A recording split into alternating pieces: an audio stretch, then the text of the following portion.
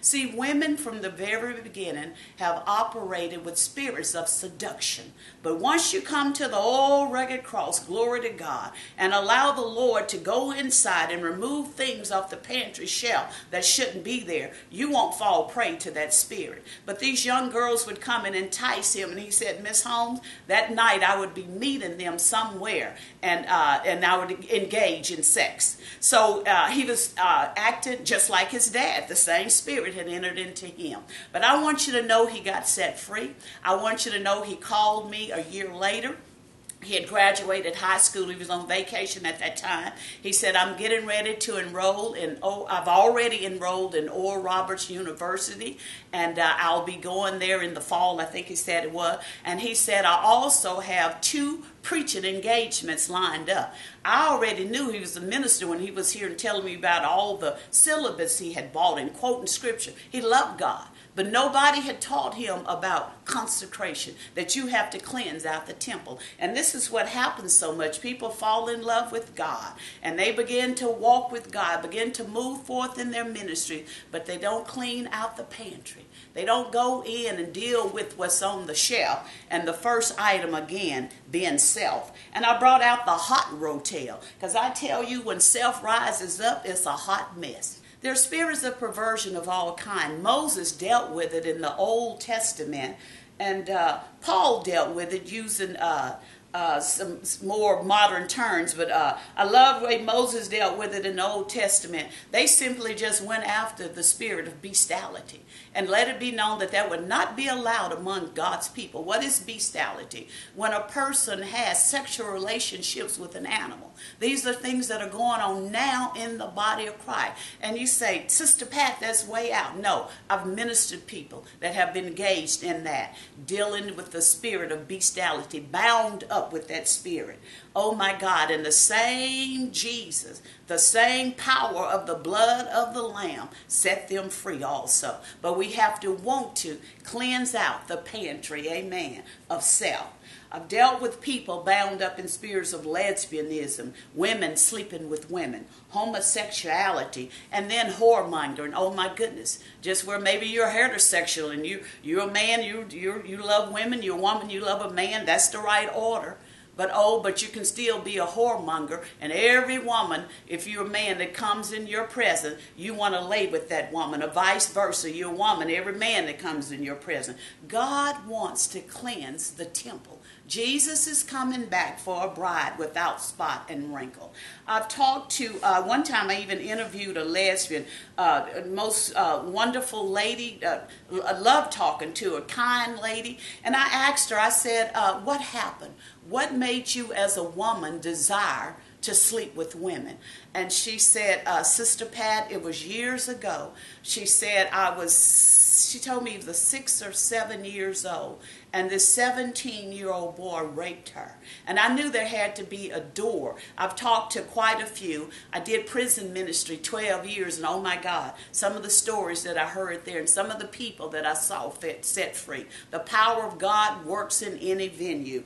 But anyway, she said, I made up in my mind, even at that point, that I never wanted to be around another man when he raped me. Now you see what happened. She needed to go in to her pantry of self, and she needed to pull out that bitterness and that hatred. The enemy had come in and had contaminated her thoughts, messed with her emotions, distorted her desires, distorted her passions, and now she was sleeping with a woman. The same happens with men. I've talked to men that were betrayed by friends of theirs. One young man that wound up as a homosexual, he told me his school teacher was the one that sodomized him.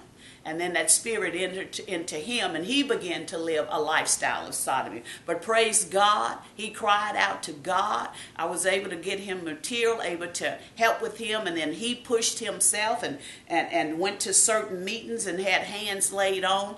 And the whole ending of the story, the victory to the story, he's now ministering the word of God, and he's set free. There were some struggles, after the spirit was cast out because desire had been there for so long. There were some times that he fell, but I want you to know he got back up and he's serving God and he's free from that spirit. These things are demon spirits that have been around a long time, and they capture people and they hold them bound. But Jesus said he came to set the captives free. And I want you to know today that if you're bound up in any of this, Jesus has come to set you free. All you have to do is admit what you're dealing with, cry out to the Lord, and ask the Lord to deliver you. He will put others in your path, and he'll set you free.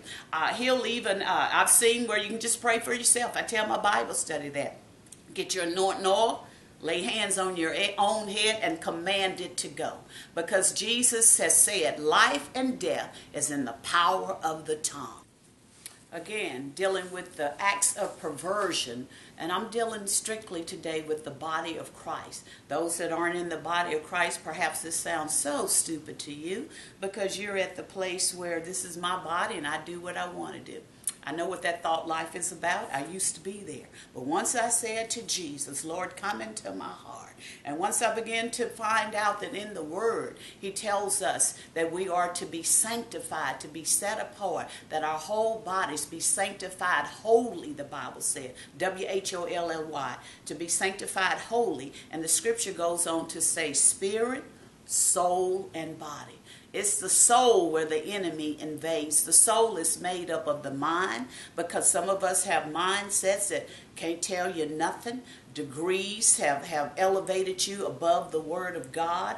And the Apostle Paul was in that place. Oh, but he got to a place when he fell in love with Jesus. He said, I count all of that loss. All of those degrees that he had, he was a smart man.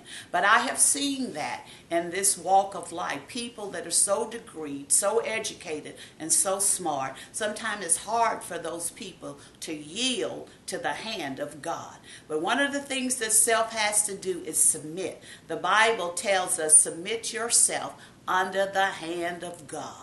We have to submit. We have to recognize that God is all-knowing, all-power. Oh, glory to God. And when we submit to Him, then He will enlighten us with His wisdom, His knowledge, and His understanding.